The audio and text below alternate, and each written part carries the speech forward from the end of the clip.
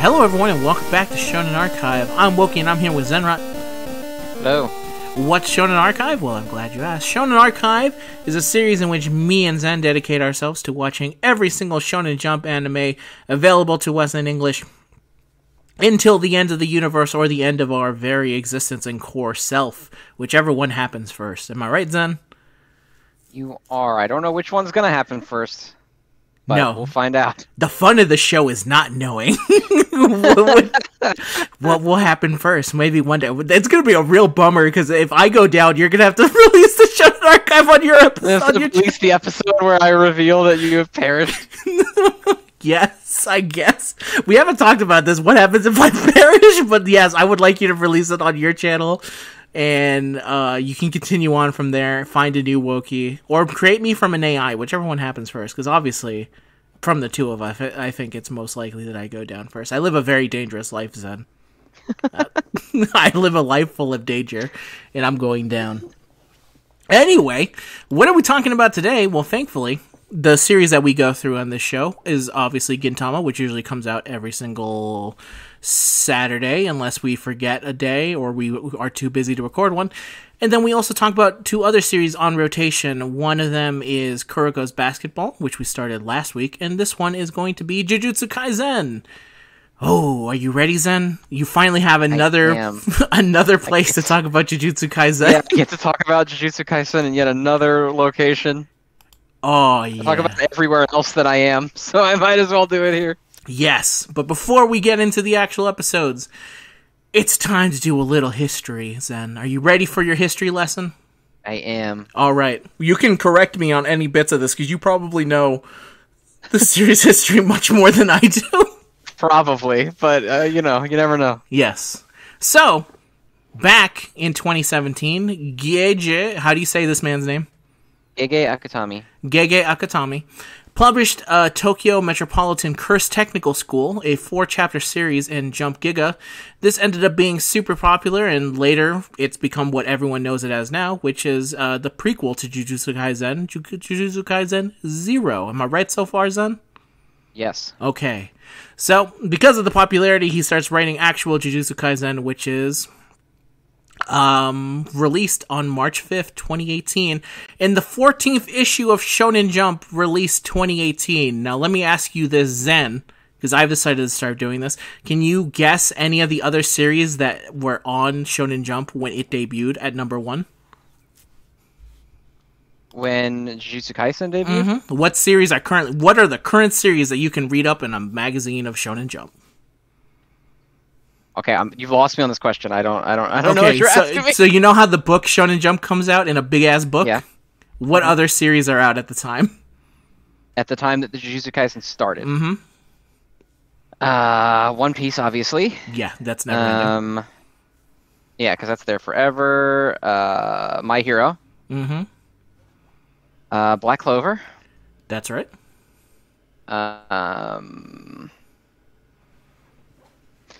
Boruto is not in the weekly book. Nothing else that's in it right now. I know that. I think they're all probably dead by now or gone. All right, fair enough. Well, I will now say there are 19 series that were there when Jujutsu Kaisen debuted, and they are as they follow. It is One Piece, which was on chapter 896, which is the end of the Katakuri fight of Whole Cake Island. Number 2 is The Promised Neverland, which was at number 77. It was at the Goldie Pond battle arc, if you remember that one specifically. I know, because I read Promised Neverland. Number 4 is Dr. Stone at chapter 48. Can you take a guess? I should have known that one. Yeah, you should have known that. Can you guess where they are at chapter 48? Dr. Stone, chapter 48. I would be amazed he's definitely in the village by then. Hang on. Chapter 40. I have the answer here, so don't worry. You don't have to go looking for it, but I want to see if you can remember it. Oh, okay. I think it's really close to the final fight. It's got to be pretty close to, because I feel like the final fight with Tsukasa is like 55, somewhere in there. Mm-hmm. So I think it's probably like right in the middle of their fight, like the war between the village and Tsukasa's people. It is during the Versus Hyoga arc, and is the chapter where Gen is 100% shown to be on Senku's side. Because up until this point, he's been a crafty man. But this one shows that he's 100% on their side. This is where they're, like, forging the swords and stuff to fight him. Oh, like where Hyoga attacks the village and they trick them into thinking they have guns. Yeah. Exactly. Next one is Haikyuu, which was on chapter 292. Surprisingly, you were never going to get this one. It was not on hiatus at the time. Hunter x Hunter was there at chapter 376. I would never have guessed that Hunter x Hunter was in there. I would have assumed it was on hiatus. Which is during the Secession Contest arc, which is, I guess, the current arc that it's still on. Am I right? I don't... well, it depends. That's either the one that's currently out right now, or it's the one where they're trying to vote on a new person. So I think the Succession... Yeah, no, it's the one it's currently on right now. Okay. Obviously... It's the election arc, not the concession arc or whatever. Yeah. My bad. Demon Slayer, which hits number 100 in this. I should have gotten Haikyuu and Demon Slayer too. I don't know why I didn't think of this. You didn't think about it. This is do you know what the big reveal is for Demon Slayer number 100? No. It is the love pillar's naked body as she is shown bathing at the end as they enter the Swordsman's village arc. Hey. Perfect. Everyone's like, I love this girl with the silly giggle from the anime. What is she doing here? Damn! Alright. Next, we have Gintama, which is in the current final arc at chapter 673. As you said previously, Black Clover at chapter 147. We don't know any shit about Black Clover, but it's apparently the Royal Knight arc. Next is Act Age, rest in peace, at number 7 in chapter 7 of Act Age. My Hero Academia, which is chapter 173. Do you want to take a quick guess on which one would potentially be chapter 173? Of My Hero? God, that was a long fucking time ago, dude. It's not my Villain. I'm gonna say it's somewhere My Villain Academia. You're actually pretty close. It is they're prepping for the school festival. It's before, I guess, the fight with Gentle. Not the exact moment before the fight with Gentle, but this is when they kick Deku off of the band because he sucks. Oh. we never learn, which is on chapter number 53, where he's hanging out with his best friend, one of them. I know the characters, but I'm just gonna move on because you don't know anything about that we never learned. Next, now we're getting into some... Oh, actually, no. Before I get into the weird ones. Food Wars, or Shokugeki no Soma, which is at chapter 253. And Robot X Laserbeam, which is at chapter 47. I like Robot X Laserbeam. So did I. I actually have read all of Robot X Laserbeam because there's not much of it to read. That's interesting. Did you know that Robot X Laserbeam was written by the same guy that made Kuroko? I did not know that. That's surprising. Same guy. Huh, interesting. That explains a little bit more of that main character. And now I will categorize these as, okay, I guess these are Shonen Jump things I've never heard. I'm going to ask, I don't know if you know them. Bozy Beats? No idea. That was at number 8. Spring Weapon number 1? No idea. End of Serialization at chapter 67. So it's a final. This was its final issue. Hinomaru Zumo? Hinomaru Sumo. It's a sumo wrestling manga. It was at chapter 183. I do actually know this one because this is the one Neo loves, correct? Yes, it's the one that Neo likes a lot. Okay, and oh man, how could I forget this one? This one is actually the Yuna and the Haunted Hot Springs, which is chapter 101. Oh yeah, that's your thing. Yeah, it is my thing. They used the Japanese name on this site, so I was like, what is Yuragaki Nasota? I don't know this. What was happening? What arc is this one specifically? I can look at what Naked Body is on here, and I'll know exactly what arc I'm in. Let me take a quick look. I think this is the one where after the ninja girl has been rejected after declaring her love. I think anyway. It's hard to tell. There's a lot of nudity in this, and now I'm fearful of looking at this any further. So I'm just going to pause it, but say it was probably during a great arc. Yuna, something we can't see here, because I would only want you to see it uncensored. I don't think you have it in you to watch uncensored Yuna. I don't think so. No, probably not. No, they also have never animated all the cool fight scenes in Yuna, but maybe someday. Someday we'll run out of shows for Shonen Archive, and hopefully by then they will animate the stuff that is fight scenes and not just the parts where like you're constantly wondering, surely that man's penis is entering somewhere from this position. And finally the last one, which is Tomato Poo no Lichen Penny. What the fuck? Yeah, this is apparently something. Yeah, no idea. Something on Weekly Shonen Jump. It is a tomato, cute little thingy. And things that were absent that were usually on here but weren't for this specific issue was World Trigger, which was in a hiatus, and Boruto, which was just not there. Probably because it was a bi-weekly thing. Boruto is a monthly thing. It's in Jump Plus. It wasn't there for the month then, is what I'll say. And yeah, those were all the ones that were there for the debut of Jujutsu Kaisen. And number 19 is obviously Jujutsu Kaisen, which is the number one on here. So, Jujutsu Kaisen releases then. How well do you think it does? Badly. Very badly for a while. Does, but eventually it becomes a smash hit, winning countless awards and coming 19th for a bunch of for TV Oshi's Manga Sonyo, which is apparently a 2021 poll of the best mangas to come in for the... I think they asked like 150,000 people, like, hey, what are the best mangas ever? And it came in 19th for the best in the world. Do you want to... I'm going to read down this list because you're never going to guess what the best night... What do you think is the number one manga voted on by Japanese people is? In 2019? Yes. My automatic assumption is One Piece. Okay, you're correct on number one. But I'll go up from 19 of the ones that are also here. We've got Blackjack. We got Yu Yu Hakusho in 17th. We got My Hero at 16th. We have Doraemon at 15th. World Trigger at 14th, which I did not know it was that popular at that time. Kingdom at 13th. Gintama in 12th place. Hunter x Hunter at 11th place. JoJo's Bizarre Adventure at 10th. Full Metal Alchemist at 9th. Haikyuu at 8th. Naruto in 7th. Attack on Titan on 6th. Dragon Ball, hell yeah, 5th place. Detective Conan in 4th place, repping that 100-year long. How long Detective Conan's been going on. Slam Dunk coming in 3rd place. Demon Slayer coming in 2nd. And One Piece coming in at number 1. This is for 2019. Crazy to think things have gone on that high. But yeah, it's gotten a whole bunch of awards. It's also the thing that Shonen Jump cares about a whole bunch is how much does it sell. And thankfully nowadays it is selling extremely well. Even getting into the North America. It's in North America. It was able to reach New York Times like graphic novels bestseller for, and it's been on there since basically February 2021, which is pretty crazy.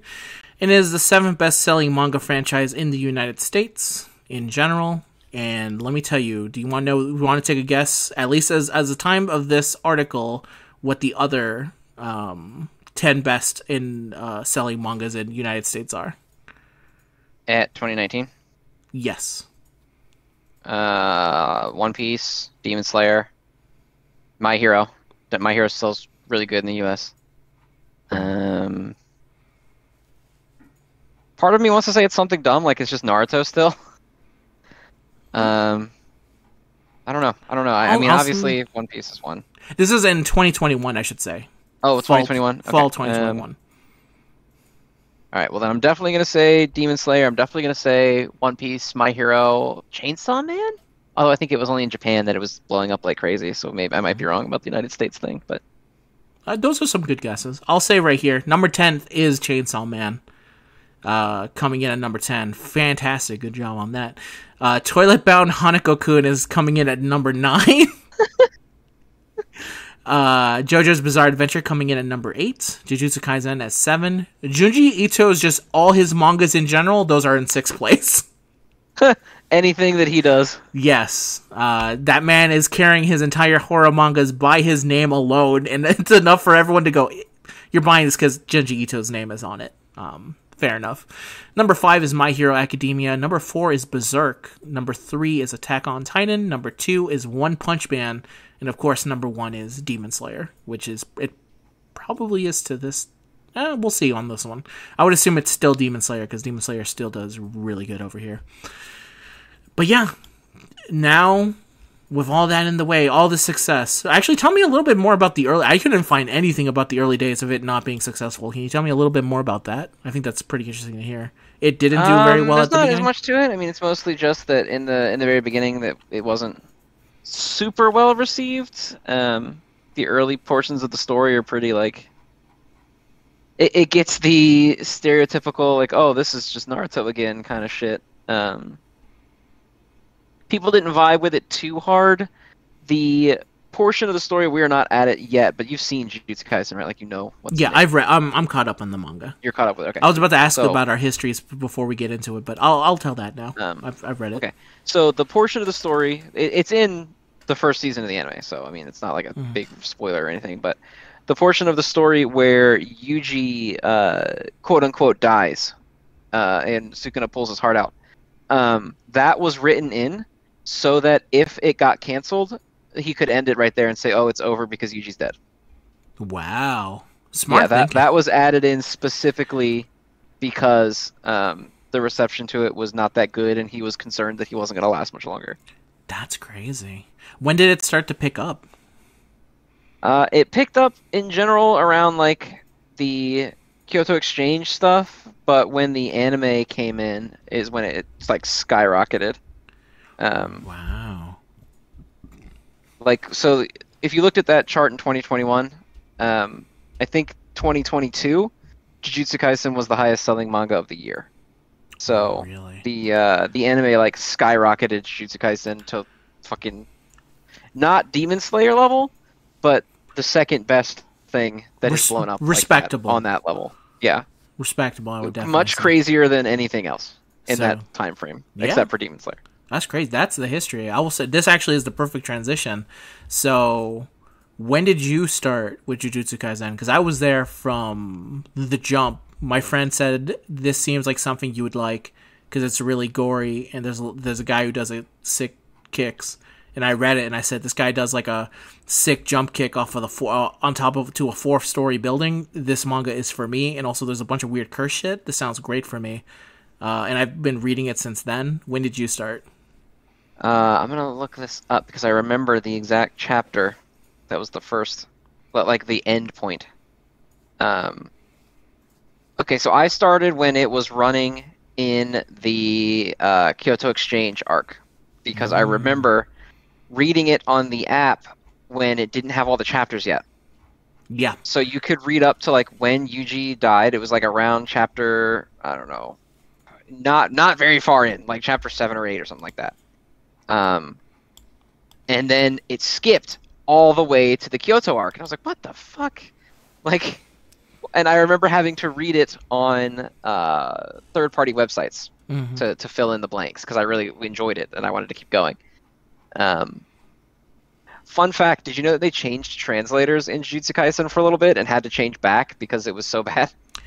I do remember. I remember in general there was a lot of...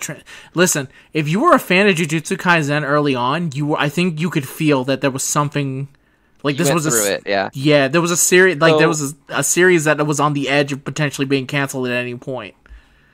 They started the series by using the same terminology that everyone knows like now from it, like, you know, cursed energy, cursed techniques, all that stuff. I don't remember the exact chapter, but it was really early. It was in like the teens or the 20s or so, up until about the 40s or 50s. They started calling it like Juryoku, like they used the Japanese word and they put it in, and then they were just like, oh, you know, editor's note, cursed energy. So they would say things like, you know, cursed, like Juryoku, Juri, whatever the fuck. All the Japanese versions of things like cursed technique, cursed energy, etc. They would use the Japanese words for it in the English translation.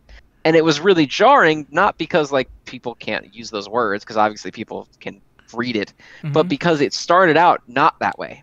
And then it switched to it, and it ran like that for a while, and then people must have hated it enough that they switched back. Because they ended up bringing back like, oh, it's cursed energy and stuff now. I think all the volume releases don't have those translations in them. Yes, I do remember this because I remember all the early parts of Jujutsu Kaisen in my brain are completely scrambled because of all the translation issues that I didn't only have on the Shonen Jump app, but when you go to the actual like the fan written ones, do you remember when the fan translations just gave up? Yeah, when they were like, I'm not doing this anymore. Yeah, there was a full-on, full-page spread at the end of one of the chapters, because it'd been a while since a new chapter released, and it was basically the translator going, I'm fucking done.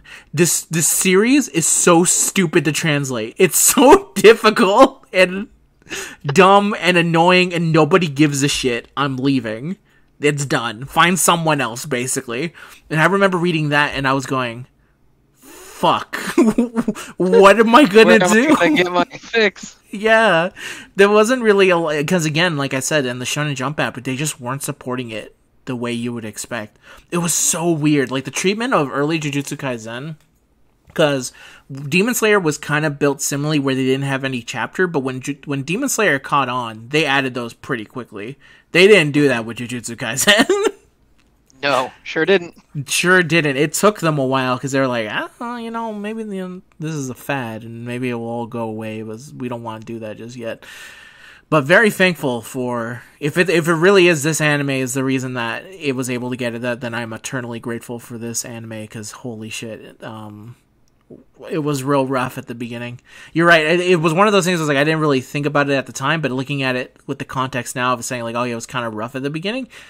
It was pretty rough. Like even by the standards of stuff that gets like canceled early, like rest in peace, Red Hood. Oh God, yeah. Yeah. See ya. Yeah. See ya, Red Hood. It didn't even get as weird as this one kind of got, and this still feels kind of weird. But good thing that it's caught up now and it's not that bad anymore. But yeah, there you go. There's your history plus understanding of where me and Zen are coming from this. We definitely wanted to get started on this so that we can talk about season 2 as it's coming out. Similar to how we did with Chainsaw Man. I've never seen the anime at all. I've also never seen the movie. I've also never read the prequel of Jujutsu Kaisen. Actually, up until this point, I didn't actually know. I think I eventually saw you say, I think when you tweeted out and said, it's not a spin-off or whatever, it's the prequel, and then like you were trying to explain to people, because a lot of people were like saying like, I don't know what Jujutsu Kaisen 0 is, and I bet it's not actually important to the whole story of it, because eventually characters from that specific manga show up, and I think the manga expects you to know them. And when they showed up in the manga for me, I was like, yeah, it wants you to know who these people are when they arrive. When who I assume is the main character from Zero showed up in the manga, I was like, who the fuck is this? Yeah, Yuta. Yeah, that's the main character of Zero. No idea. I was like, everyone seems to know who this guy is. I have no fucking idea who this guy is.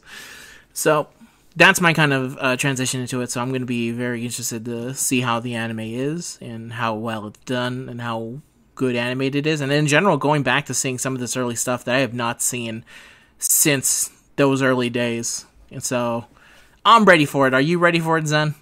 I am. Perfect. Then let's get started right away. We're going to go through episodes 1 through 5. Start us off with episode 1, Zen. Episode 1 of Jujutsu Kaisen, we get introduced to our main character. He's kind of just in like a crazy room covered in those like, what do you call them, like spell tag things? Yeah, they're like tags.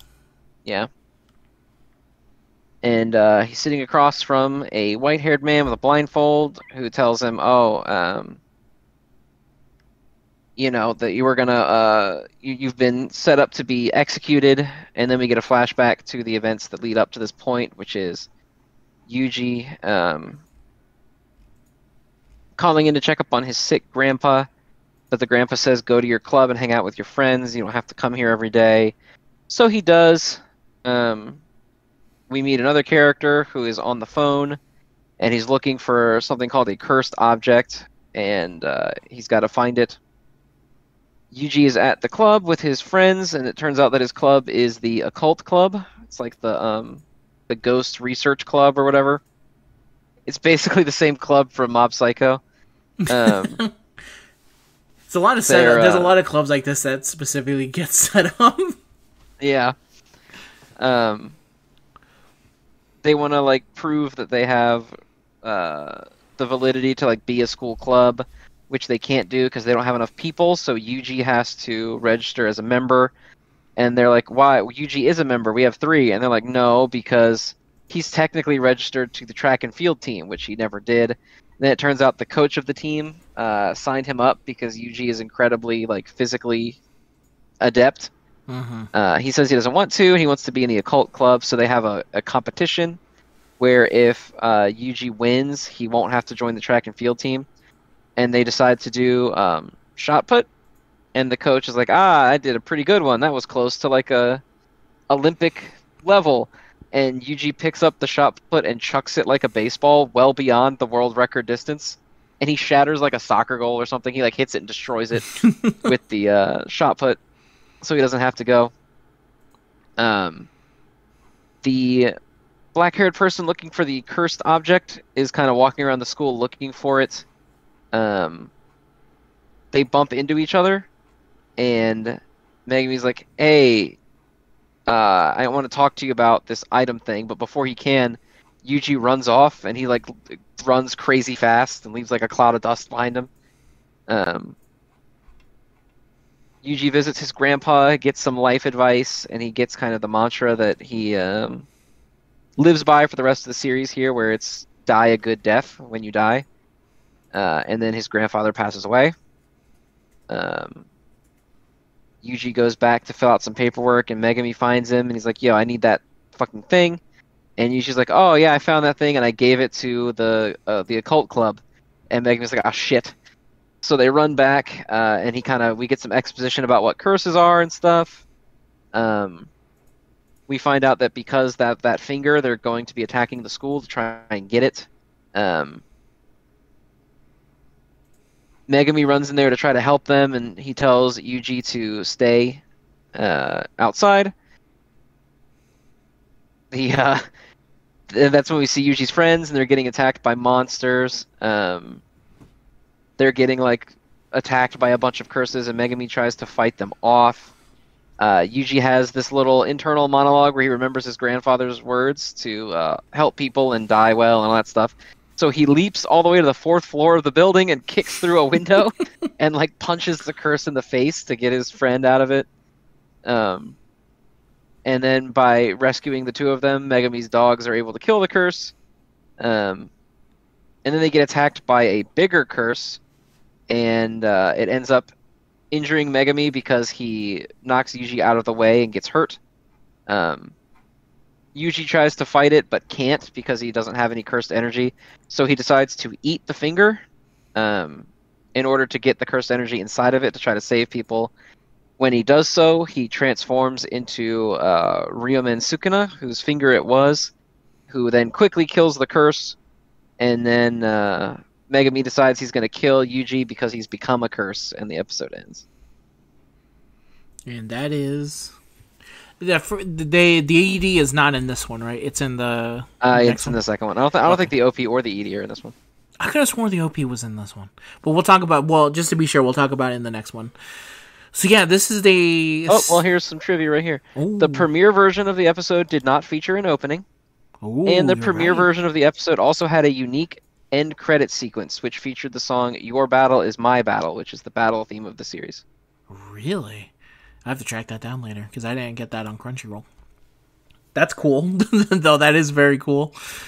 Man. This was... You know what? Maybe it's just because it's been a very long time since I've seen the first chapter of Jujutsu Kaisen, but I was like weirded out by how different it is than what I remember it. Do you have that specific feeling here? Maybe you because I have a feeling... Maybe a little. I think the early chapter is just kind of... There's not a lot to it. So just like having the additional presentation of the anime probably helps. Yeah. In that, you're seeing a bunch of stuff. Like, I barely remembered any of the stuff with the coach. And I really liked the gag that he did with the coach here, where it's like, the kids are like taking selfies with him and they're just putting a bunch of shit on him. Yeah. I thought that was good, but also when they do a little versus screen versus the field coach, I thought that was really well done. and they have like little pom poms and stuff. I thought that was nice and well done. But yeah, you're right. In general, it's just like a lot of setup. Like the grandpa dying stuff, even though it's his dying word, it's always felt really weird the way it's implemented, because it's immediately like his grandpa dies, and then he's like, well, I can't feel too bad about it. And then like, and then Megumi shows up and says like, we need to go save your friends are going to die now. It always felt really weird, the transition from it in there. And I think even the author himself has said like, yeah, that first chapter maybe doesn't make the best first impression. But the thing that does matter here, though, is that kick from out the window, which is amazing and awesome. And for that reason alone, I really liked it. I was basically waiting for that kick the entire episode, because that's what I remembered most from this chapter. So yeah, that was well done. It definitely looks great. The Mappa Studios does the animation for this, correct? Yes. Yeah, and it shows.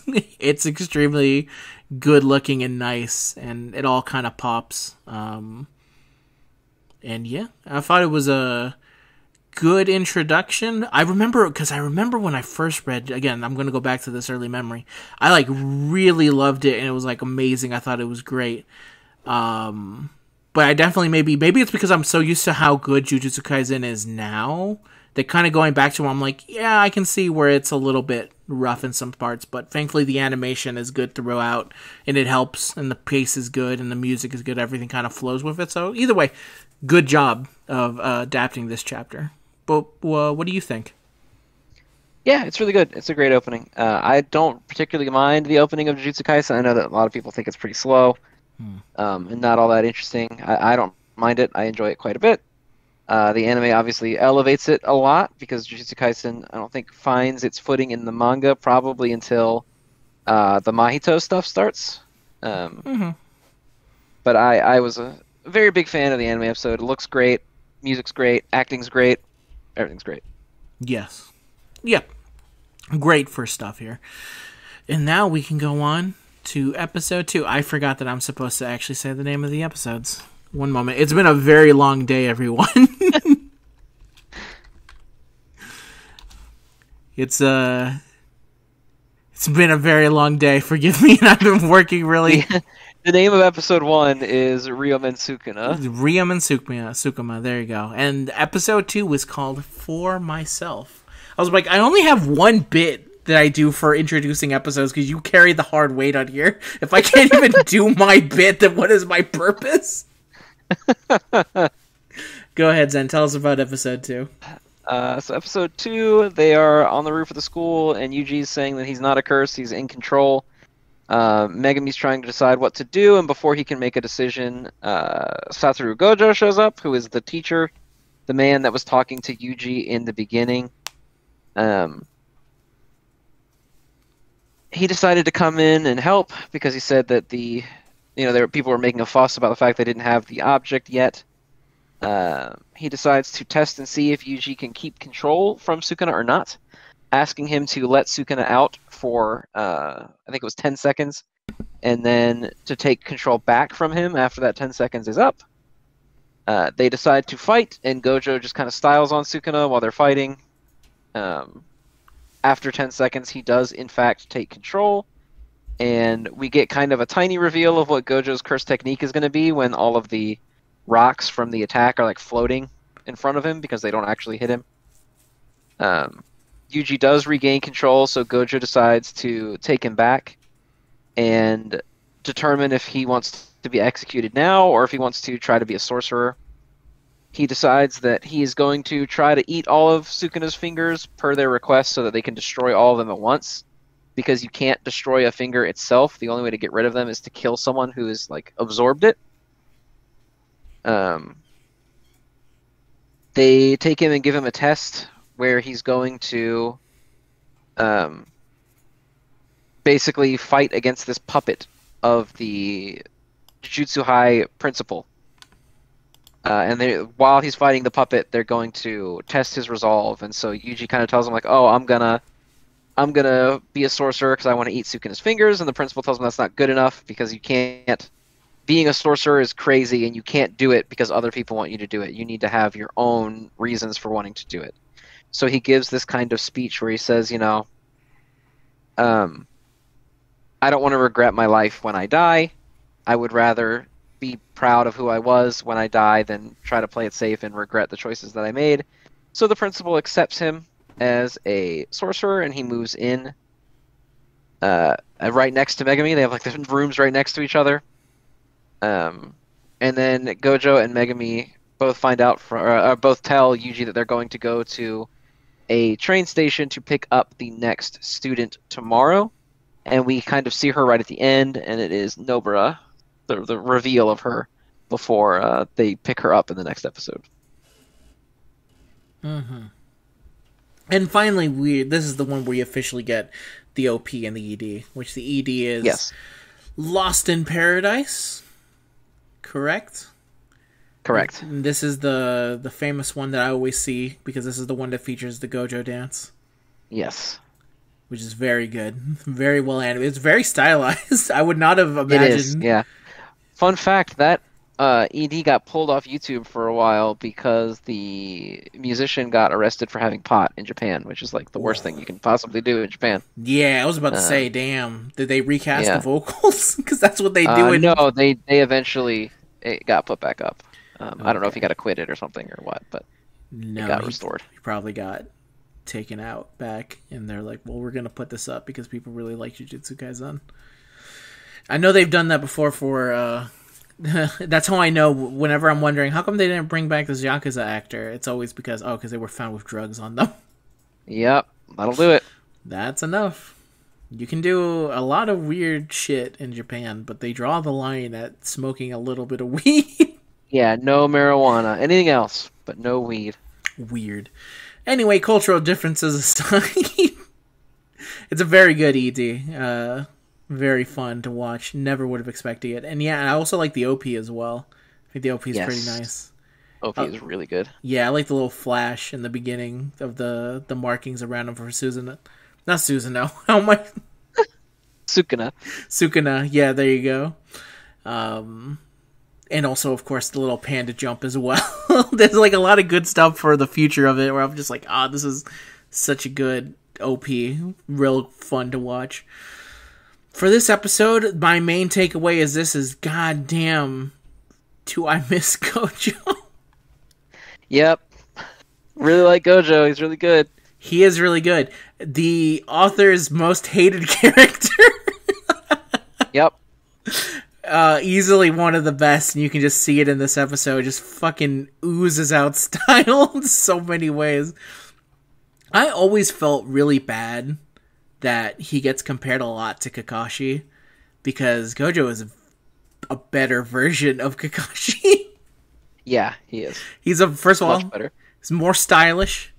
I like his style a lot more.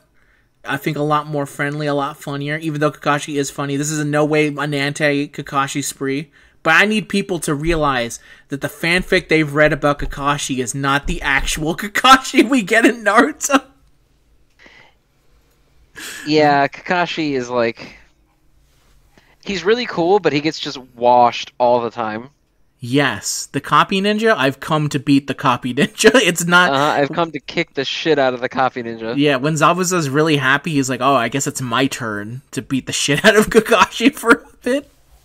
But yeah, Gojo definitely feels like he avoids a lot of the pitfalls where he's used to kind of make an enemy seem much worse than they are.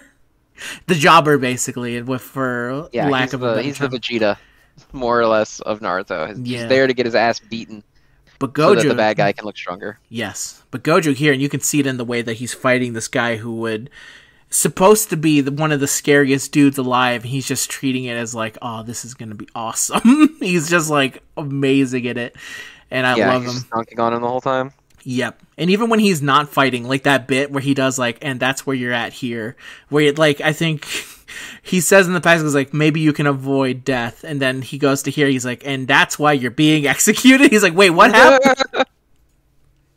What happened in the in-between here? He's like, listen, I talked to the higher ups, and this is what basically is going down. I liked it when we met the dude who is in charge of the high school, because his VA is the same as Kiryu from Yakuza. Every time I hear his voice, I'm like, is that fucking Kiryu? And I'm always happy to hear it. So I was glad to see him. And I also like the way his cursed energy works, where he has like the little doll in him. Yeah, the puppets. Yeah, the puppets are really good. I also like that the puppet continued fighting after the lesson was taught. He like whacks him. He's like, "Oh, I'm sorry, I forgot to." Yeah, he goes, "Oh, turn it off." I forgot to turn it off. That was really good, and in general, it was nice to see some more of like what Yuji is fighting for and stuff like that. And a complete upheaval of all the beginning stuff in the beginning with the occult club, which is I've always felt was weird, because I was like, eventually they're going to come back to these characters, right? And the answer is no. they really You actually see the girl again in the anime. In the manga. Oh, yes, you do. You do for a very brief, but not in the way I thought it was going to be, where it was like... yeah, no, they pretty much abandoned Yuji's regular school life immediately. Yeah, no, they're like, all these characters are gone. I'm sorry. They're gone now, but it's okay. Here's some new ones, and it works out in the general. And yeah, and I like seeing... Speaking of characters I have not seen in a while... Yeah. Also, was very happy to see... You're gonna have to help me with some of the pronunciations of these names, because I have never tried to pronounce them because I read it mostly. Nobara, yeah. Nobara. Okay, that's the way you say it. Every time I look at it, I'm like, my brain's like, say it like pecan, just say it wrong. Like something in me is like, this Japanese name has a very specific way of saying it. And even though you say it to me and I'm hearing, I'm like, oh yeah, that makes a lot of sense. When I see it written down, I'm like, obviously that's not how you say it at all, and I completely fuck it up. But yeah, seeing her here at the end was pretty nice, and leading up to the next episode. Yeah, just a lot of nostalgia feel from it. I also like the part where they also show Sukana's real like form. I guess his true form, if he ever got all the fingers in him, where he has like his 4 big arms. monster form. Yeah, I thought that looked really cool. So yeah, another good episode, setting up some more stuff. That's how I feel. Another very good episode. How do you feel, Zen? Yeah, it's really good. Getting to see Gojo do stuff is cool, because he's like the coolest character in the series. I really like that little line where Yuji's like, "Hey, if I get all the fingers and Sukuna takes over, who would win, you or him?" And Sukuna's like, Gojo's like, "Me. I would win still." Yes. He's just great. Love that. Yeah, everything about him is great. I like the little gag where Megumi's like, "Ugh, Yuji's room is right next to mine. Man, come on." And it's Gojo's like, "Yeah, I did it on purpose. Fuck you. Just do what I want." Oh yeah, in general, his little needling of him, like when he's taking just a buttload of pictures of him. Yeah, when he's all beat up and he's taking a bunch of pictures of him. Or when he arrives to help and he's like, "Sorry, I'm late." And they're like, "Oh, okay. Why were you late?" And he was like, "Oh, I was picking up treats. Here, hold this bag. It's got food in it. Don't mess it up." Yeah, that's great. It's definitely really good. Anything else specific? No. I mean, it's just a good early episode. Yeah, good early episode. Lots of exposition, but it's good exposition. Yeah, a lot of building up for stuff to come. I also never realized this, because now I'm also looking at the trivia here, that they're supposed to pass the remains through chopsticks till they're like in a jar. But since Yuji's the only one doing that for his grandfather, it's to show that he was right, that there was no one that was going to be coming after him when he died. Yeah. I had no idea. It's an interesting tradition. I would have never thought of doing that for someone. That's cool. Episode 3, Girl of Steel, or as it's called in Japanese apparently, Taketsu Masume. Oh, Masume means girl? Now I know what Monster Masume... Oh, you know what? I feel like an idiot now. Go ahead, Zen, tell us what... I was just like, oh, so that's what Masume means in Monster Masume, the series that's called Monster Girls. The Masume must mean girl. Go ahead and tell us what about episode 3, Zen. Episode 3, so they go up to the train station, they are looking around for the student. Yuji's like, "Why is the class so small?" And then Megumi kind of explains that like not very many people have cursed energy to begin with, so it's not rare for classes to be really small. Gojo likes Yuji's uniform and reveals that he ordered it to get that hood on it special to make it look different, and Yuji likes it. Eventually, they do find her because she is looking at a man who's scouting models, and he doesn't scout her, and she gets mad and she starts screaming at him, and that's how they find her. She's a very hard-headed, loud, outspoken person. So they kind of introduce themselves, and she is not impressed with either one of them. Calls him a potato. Yeah. Gojo says that they're gonna like kind of go around together because they're all together for the first time, and they get all excited because they're gonna go to Roppongi, which they both really wanted to go to. And it turns out it was all just a ploy, basically, to give them a test and make them go kill a curse. Yuji can't use cursed energy yet, so they give him a knife, or Gojo gives him a knife called Slaughter Demon that has cursed energy in it. It's basically a cursed tool, so he can fight curses without actually needing to go into Sukuna mode. They go in together, and Megami is stopped from Gojo, saying that it's basically a test for Nobara, but Gojo, they let Yuji go anyway. They split up because Nobara is like giving orders. Yuji doesn't really agree, but just goes anyway because he's annoyed with her attitude. He gets jumped and absolutely just destroys this curse that he's fighting because he's super strong. Nobara ends up kind of sussing out where a curse is, and it realizes that it's inside of a mannequin, which forces the curse out. Nobara is like already experienced. She's been a sorcerer for a while, so she like already has some command over her technique and stuff. But she doesn't realize that because she's from the country, the curses in the city are more powerful because there's more people, so there's more negativity for them to be grown from. She does end up fighting it and wins, but then it takes a child hostage. And she kind of thinks in her head that, you know, it makes more sense if I live, because even if he kills the boy, I'll be okay, but if he kills me, the boy's going to die regardless. But she does end up surrendering, kind of revealing that, like, oh, she's a good person anyway, like, she couldn't condemn the boy to death. And then Yuji punches straight through the wall and cuts the curse's arm off.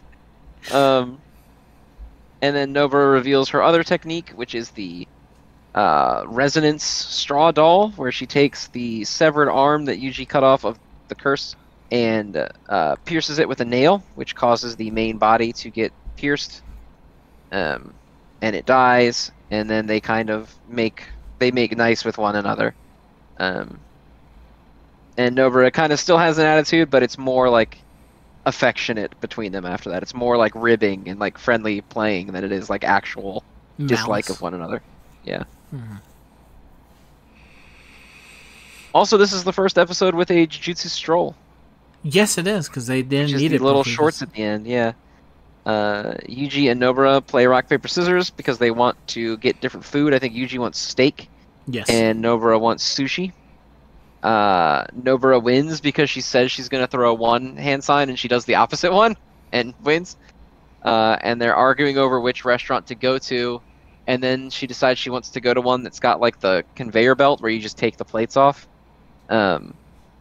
Because she's from the country and she thinks that's very exciting.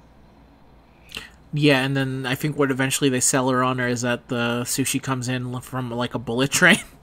Yeah, it's faster than a bullet train. And she's like, "Oh, that sounds great," which I agree. That does sound kind of awesome.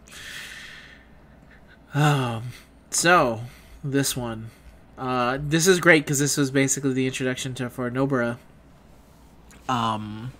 A character I really like, and I got to remember why I like her so much. She's very like, there's a very specific way that she's done that just makes her feel different. Do you know what I mean?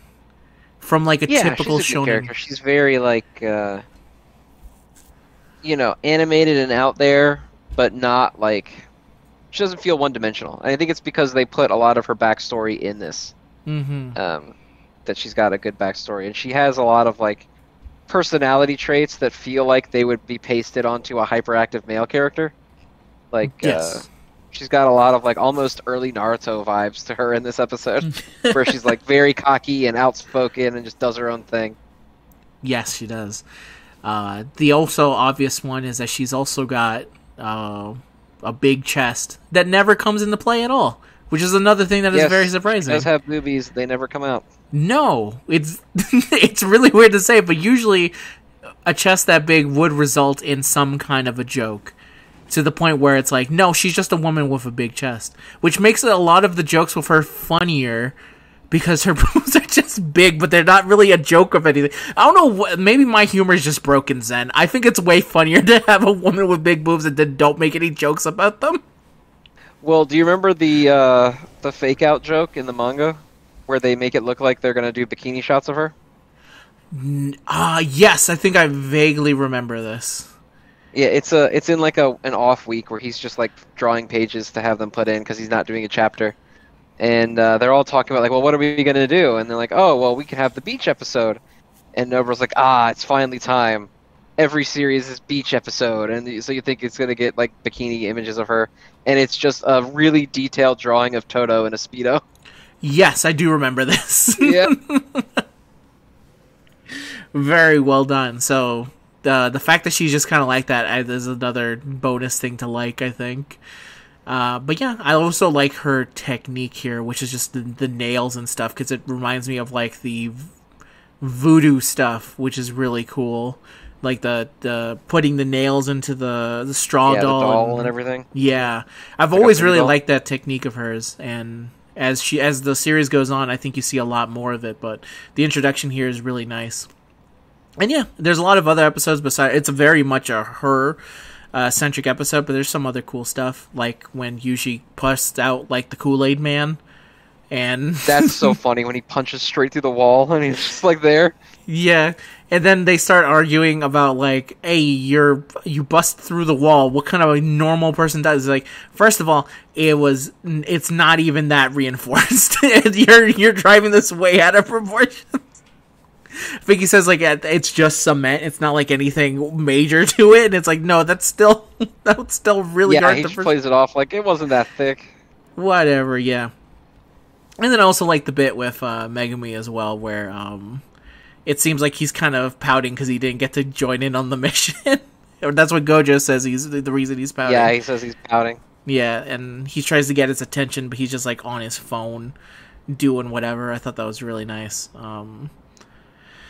And yeah, this is another good episode as we continue to kind of build up the team. The team is basically all the... Oh, of course, I have to mention it. When they do the Tokyo bit, where they're like... Yes, where they're all like chibi dancing. Yes, I was like, oh, I've missed this so much. Wolverine longing into the picture as I stare at these. It was really good. It was a fantastic episode, and I enjoyed watching it. It was a good old time. How do you feel, Zen? It's really good. I really like the bit about Nobra's backstory and like her friend who got treated poorly in her town because she was from a city, so no one trusted her. Mm-hmm. So to kind of get back at her town, she's going to go to the city. And so she, just to kind of like, I wanted to go to Tokyo. I also like the bit where Yuji's like, why are you a sorcerer? Because, he remembered that old thing where he was like, oh, I want to live my life, no regrets, I want to do whatever. And he's like, well, what's your reason? And she goes, because I want to have money, and I want to eat nice food in a nice city. This is the nicest way to go to the city? Yeah, it's the easiest way for me to get to the city. I don't know, I like Nobara a lot. She's one of my favorite characters. So yeah, definitely. And it's fun to see anything that she's in, really. Also, like, when they found her, it's like, didn't they find her embarrassing because of the way she's acting with the guy, where she's like, obviously, I can be a model, right? Just look at me. I'm so beautiful. Yeah, he's like, he doesn't ask her, and she's like, hey, why aren't you talking to me? Why don't you come over here? Which she's also right. Why wasn't that guy talking to her? She's the right to be in that, to be that in that is like, I'm obviously better. I don't understand here.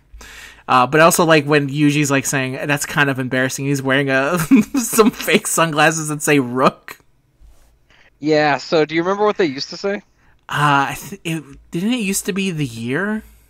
Yeah, it was 2018, which was the year the chapter came out. Can't do so that they were anymore. glasses where the two glasses were, yeah, but they couldn't do that with the year that the anime came out because it was in, I think, 2020 or 2021. It is 2020. It's 2020, I think. Yeah, and so the circles wouldn't fit where his eyes were, so they had to change the glasses to something else. That's funny. It's a good reason to change something. But yeah, really good episode as we kind of keep moving on here. Let's move on to the next episode then, which is obviously episode 4 because that comes after 3. Fearsome Womb. Great name for the title of something. So we meet the guy who's like the limousine driver, the poor put upon limousine driver. And they get a mission to go to basically what's like a prison, because there's a curse in there. It's killing people, and they don't have enough personnel to send like a stronger sorcerer in there. They say that the sorcerer is special grade, so they don't want him to fight it. They want him to just save the people and get out. Yuji doesn't know what that is, so we get a nice little breakdown, sort of expositional explanation of what are sorcerer grades? What does that mean? How does that translate to like real world and stuff like that? Which is nice. Really good examples too. Yeah, the driver opens up what's called a curtain, which is a barrier, which kind of reveals that like, oh, this is why nobody sees this happening. You know, it's because they put up those barriers. Megami summons one of the dogs and says the dogs, if the curse gets near us, the dog will know. And they have that scene where they're like hugging on the dog and like, it's a good doggy. And have he's all living the it jerky up. you want. Yeah. There's a woman outside who begs them to find her son, even though he was arrested, and they end up finding his corpse. Yuji wants to remove the body, but Megami says they don't have time. And the reason that he was in prison was because he ran over a little girl while drunk driving, which is dark. Yeah. Megami says, you always... They kind of have like a little ideological argument here where Megami's like, yeah, you want to save everyone, but what happens when you save someone and then that person does something bad? And Yuji's like, well, you saved me and I have fucking Sukuna in me.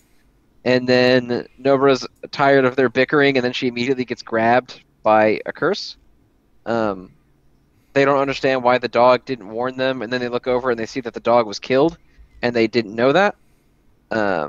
They have this moment where they're like, we both need to run, and then there's that creepy shot of the monster face, like right between them, looking at them the whole time.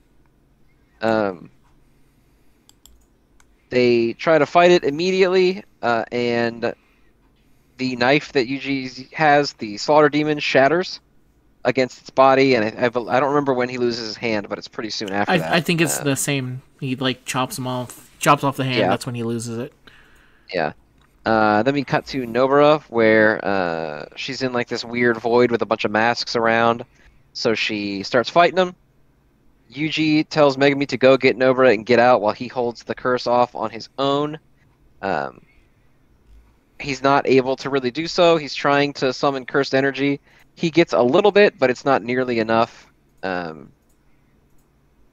He tries to block a big blast of cursed energy, and it like burns up his other hand, and he's all fucked up afterward. Megami is supposed to give him a signal once they have got everyone out, which he does. Once the signal goes off, he goes ahead and lets Sukuna take over. Sukuna very quickly starts beating the shit out of the curse that they were supposed to fight because he's on another level from it. Originally, he wants it to go help them. He's like, hey, why don't you come with me and we'll kill this guy's friends because he irritates the shit out of me. And the curse doesn't listen and attacks him. And there's a nice little kind of gag where Sukuna uses cursed energy to restore Yuji's hand. And then he's like, oh, damn it. I healed the kid. Shit. They do get everyone out, and Sukuna's in there fighting, and Megami tells him, like, we need you to bring back somebody strong. leave, take Nobara because we barely saved her from where she was. I'm gonna stay here, so if Sukuna busts out and starts rampaging, I can be here to fight him. Sukuna does defeat the special grade very easily by the first reveal of a domain expansion. So Sukuna's is the first one that we ever see. He pulls the finger out of the curse's chest, and then he's like, all right, you can go ahead and take back over then, Yuji or whatever. And then realizes that Yuji can't at the moment right now. So he gets all evil looking and decides to go outside and start wreaking havoc. Yes, and then we get a Juju stroll. Yes, the Juju stroll is them talking about phones. And Nobara mentions like hurting herself while talking on the phone because they like the way that she holds her phone. So they all reveal how they hold their phone when talking. And then the limo driver guy's like, oh, can you hold it on your shoulder like that? And they're like, yeah, of course. And Nobara tries to do it too, and she fails, and her phone breaks. And she lets out like this scream, this slow-mo scream, as her phone screen shatters in slow motion. Pretty good. Okay, so here's what I feel about this one. I really like the introduction of them being like, okay, so this is basically how the grades kind of break down and stuff like, if you have a basketball bat, then you're going to be fine. A basketball bat? Basketball bat. A baseball bat, then you'll be fine. That'd be crazy if basketball was played with bats. Holy shit. Baseball bat, you'll be fine. If you have a gun, you can handle it. And then they have like, I think by the end of it, it's like you need like a tank, and you might just be able to do it. The last one I think was like a nuclear bomb to kill a special grade. Yeah, so it's really great that when they've introduced how hard it would be to kill a special grade, how quickly Sukuna just does it. Because it's like not an issue for him, and he's not even close to full power at all. Yeah, he's not trying like at all. No, he completely jobs out this man. He doesn't even really want to fight him because he's like, this is not even really worth my time. It'd be way funnier if it was just us two. But this guy is like not. It's funny because he's really afraid of him because he's just been born, right? Yes. Yeah. So he knows enough. So he's basically running on instinct, and the second he comes out, he's just like afraid. And you can feel how afraid he is and the way he's like kind of approaching him, because up until this point he's just been like having a jolly good time, just like laughing, screwing around. But the second this guy comes out, he's like, oh no, this is a fuck situation that I found myself in. I'm like 2 hours old and I can feel that this is going to end badly. So it's a great reveal there. And also like the end reveal when he's like, all right, I guess you've used me. Go back in, take over. And then he doesn't take over. And then you just see this fucking evil smile as the episode. Yep. It's like, oh no, that's bad. I think it did a fantastic job of setting up how bad of an idea. Why, first of all, the higher ups are just so afraid of this guy if he's not even at full power, and their current idea is like, let's make him stronger first and then kill him. Which Gojo seems to be the only one who's like, don't worry about it, I can handle him. While everyone else is just scared out of their mind of this guy, and it does a very good job of showing why he's scary. And even before then, I thought they did well in the animation, like Yuji fighting and trying his best, and he's just like not getting anything done. He even does like the the Dragon Ball, let me put my hands out and see what can happen. Like, let me just try and stop with the pure force of energy, and like it cost him his like fingers. He gets really fucked up here, which is really cool actually. I was also sad to see one of the dogs die after having such a lovely moment with him. He's not gonna get that beef jerky, Zen. It's not fair. Nope, he never will. So unfair with everything. Which is a shame, because that scene is really funny. Where they're just like hugging him, and the face it makes. Just like it's a dog face. Yeah, it's so proud of itself. It's like, yeah. Yeah, it's really funny. So, of course, he had to get gone the way he did, which was very sad. I also like them trying to... It already feels like, and it's revealed, I think, in the next episode, at least Gojo feels that this was clearly like a setup. Because even going into this, it feels like, is it the Jujutsu stuff that bad that they had to send a bunch of first years to take care of this guy? It seems like a very dumb idea, but then it turns out like no, they are trying to get Yuji killed as quickly as possible, and while Gojo's not there because he's away on other business at the moment, which is the way why they say he can't really do anything for this one. And yeah, I also like seeing the domain when Sukino actually does it. It was really cool. Like you said, Gojo kind of does a form of it when he's fighting him, or you see something related to it, but he doesn't ever say it. But this one, you actually hear him say it, and you get to see it itself, and it's really cool. The Malevolence Shrine. Mm-hmm. And you just see him fuck up this guy so badly. So yeah, this is another very good episode. Which is funny, because we know where it's leading towards, which is Yuji dying. If it wasn't for the death part, it really does feel like this is where the ramp up would start, but then it goes into a completely different direction, and it has to pivot afterwards. Yes. Yeah, it does. But I understand the logic of, like, I want the series to have an endpoint if I get canceled. Yeah. It's just really funny that he didn't get canceled. He's like, damn it, I didn't think I would get this far. let me roll back some stuff. So, yeah, I really liked it. How'd you feel for it, Zen? I really like it too. This is the first one that really sells like the creepiness, I think. When, you know, like, oh, they realize how outclassed they are. It's very cool. Yeah, a lot of that stuff. I also like the dog, and the sad moment where they lose the dog. Sukuna beating the shit out of the curse, really cool. Really cool. Yeah, that's a great ass beating. I like Sukuna in general. He's a fun character. So it was cool seeing him kind of give us the first like reveal of what real like Jujutsu abilities are. Because at this point we've seen Nobara's, we've seen Megami's, and we've technically seen Gojo's without realizing it, because he doesn't like say that he's using it right at that point. So it was kind of cool to see like how strong one can be, because you know Megami and Nobara have not been super impressive up to this point. So then when Sukuna is just like, yeah, and he just eviscerates that thing that was destroying Yuji before that. So cool. And launching like energy balls out of itself. Like this thing was a monster up until this point. Yeah, and Sukuna's just like casually killing it. Yeah. Fantastic job on that. Very well done. And let's get to the ending of this specific two-parter, because this is a two-part with episode 5. Fearsome Womb Part 2, Jen. So the second part, we have Sukuna comes out and reveals that Yuji couldn't switch back. And so before he ends up getting the ability to switch back, Sukuna rips his heart out, because as a curse, he can live without it, but Yuji can't. So if Yuji takes over, he'll die. Megami determines that he wants to fight Sukuna to try and just do enough damage to force him to heal himself. So, you know, if he has to heal the heart to go back to full strength, Yuji can take back over.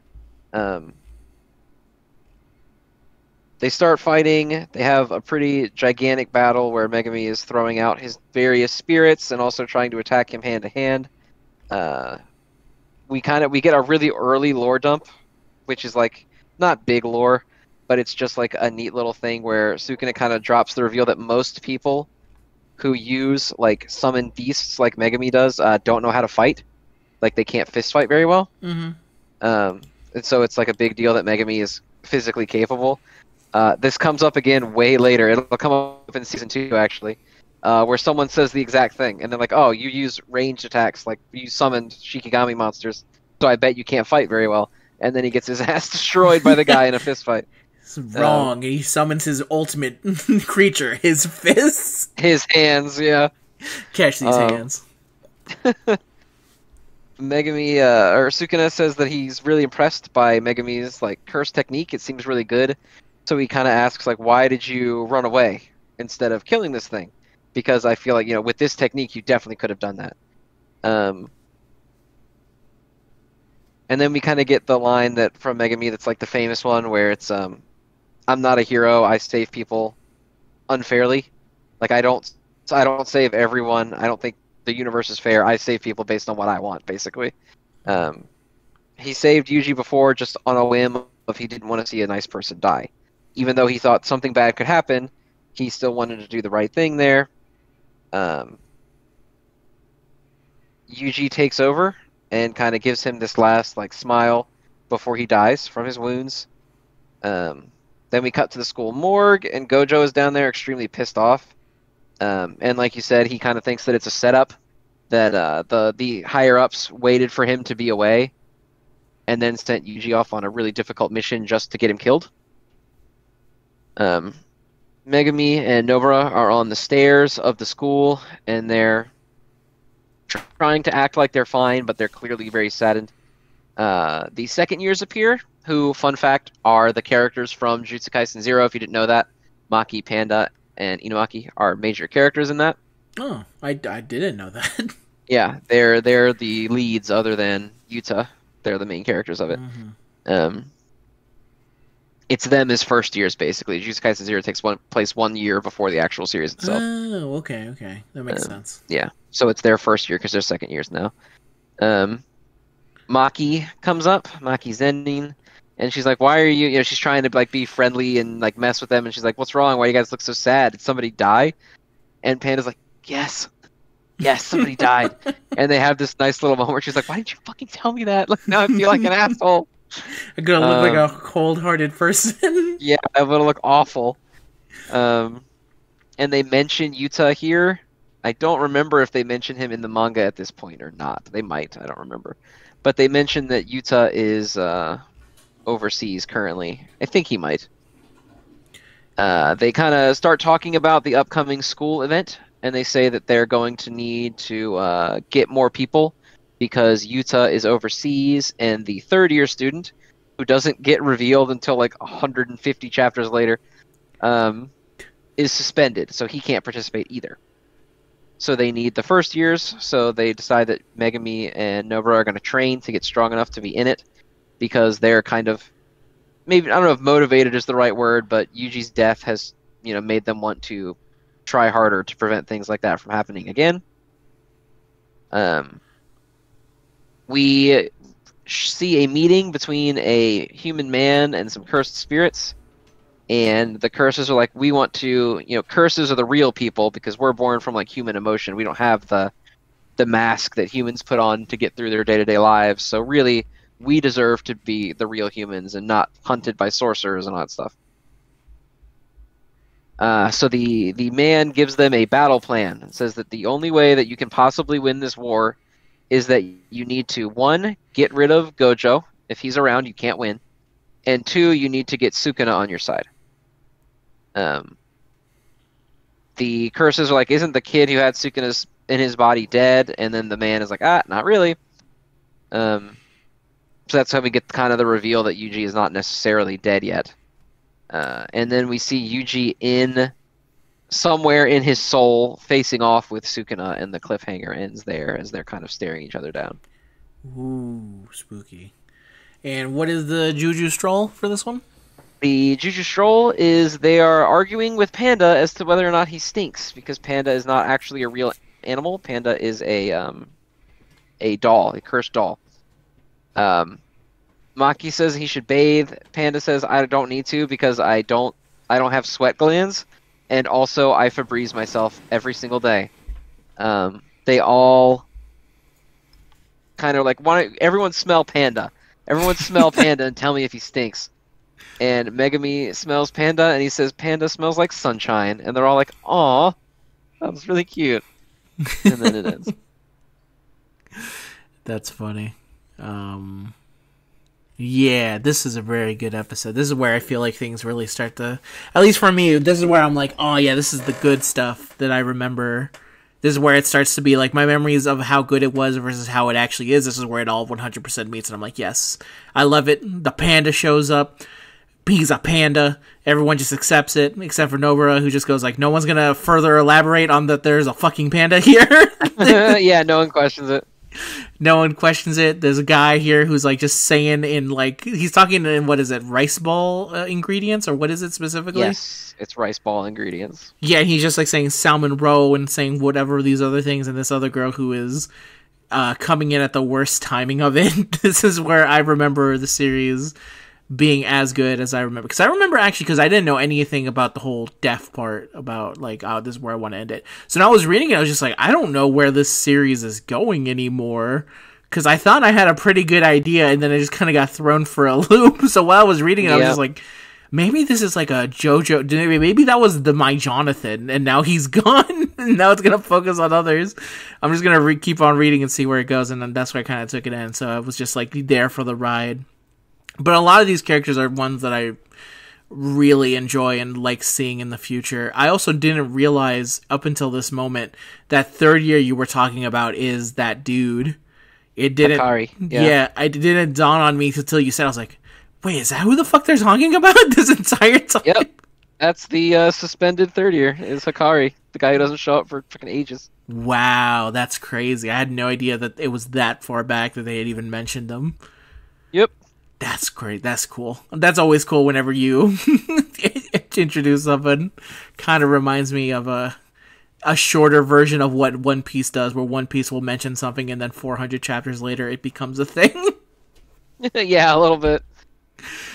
But yeah, in terms of this episode, I really like the fight between Megumi and Sukino, because it's, like you said, they're just fucking throwing hands against each other while a bird's in the background trying to swipe at him. Uh-huh.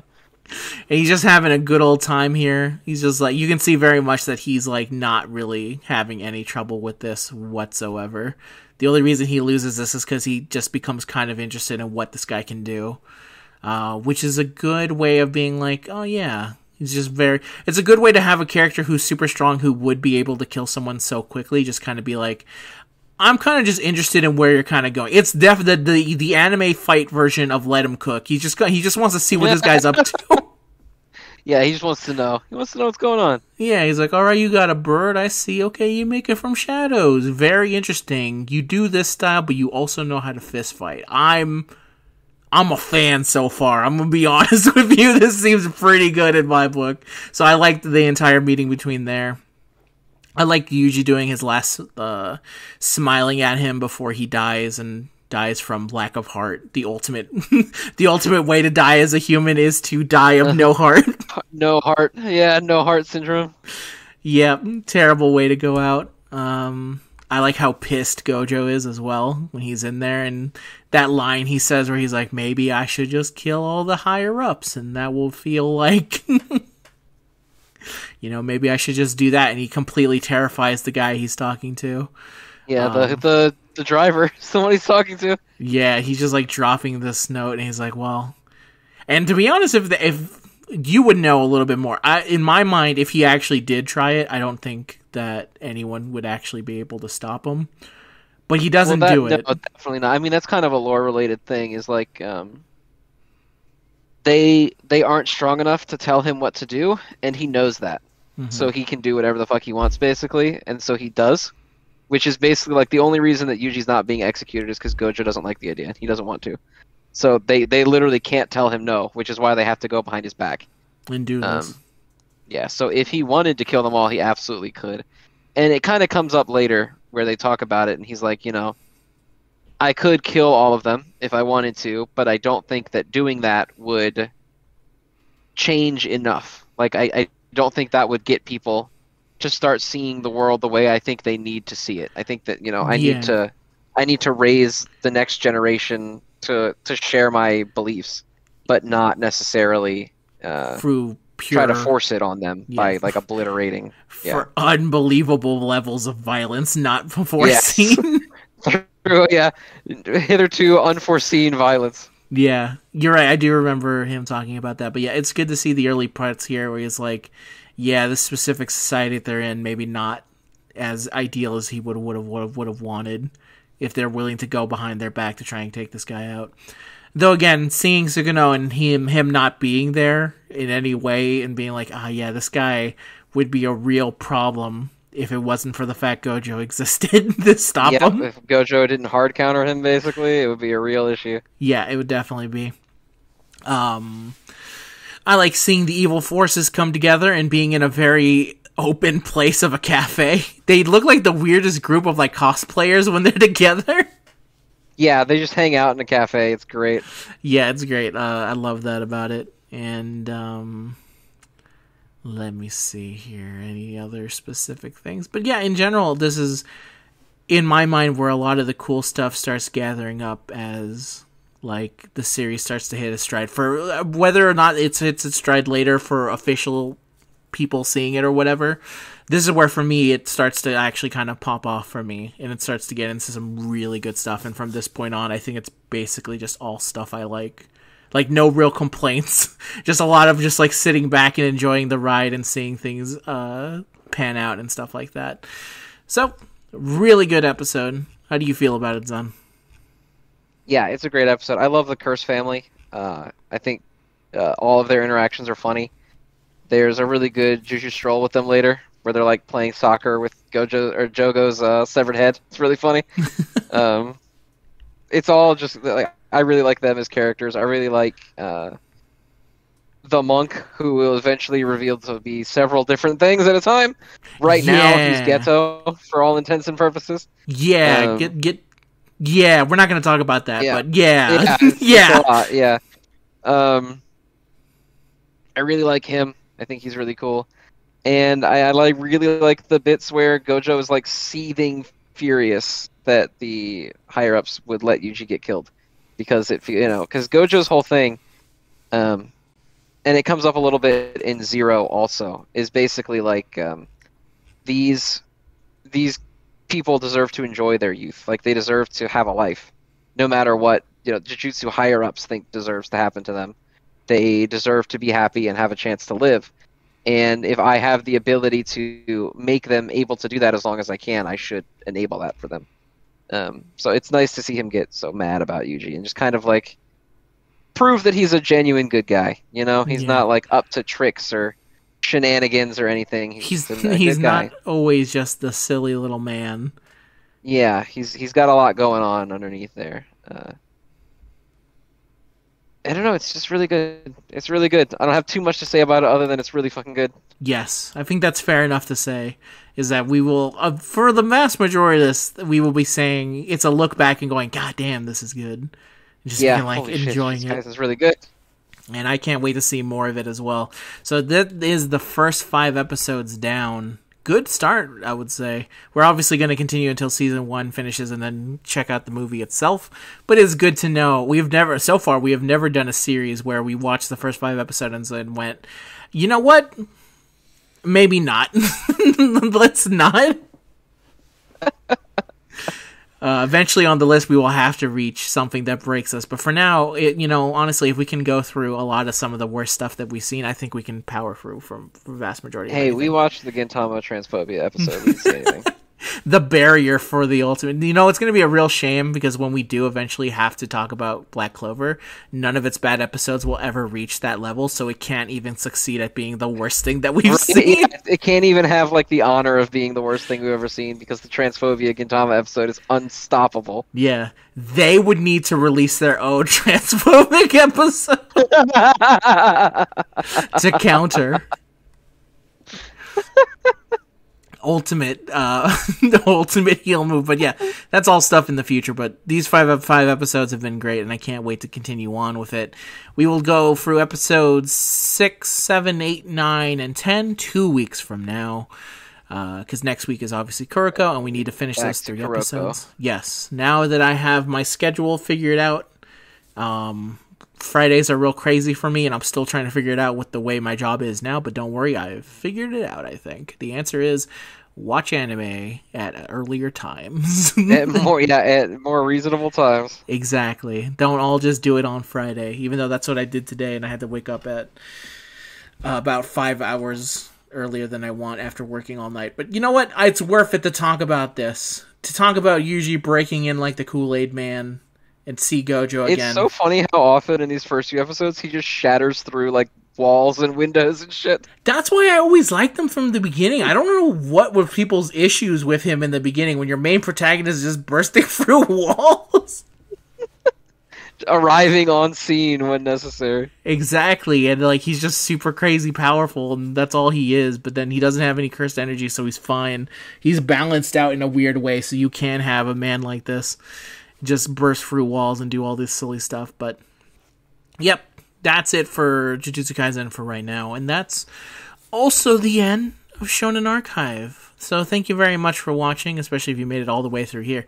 This is a packed up episode with going an hour and 24. Both episodes of Shonen Archive today have been over an hour. I think we've been basically going for 3 hours of Shonen Archive recording in total. Craziness, Zen. Craziness. It is, but it's worth it. It is. It 100% is.